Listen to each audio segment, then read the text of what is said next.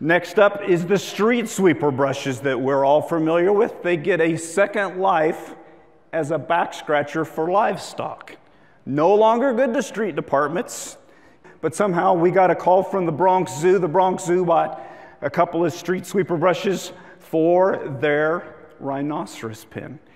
And at that time, they ordered them. They came out of Denver, and I said, ma'am, that's great. We'll send them. But don't you, as the city of New York, have street sweeper brushes?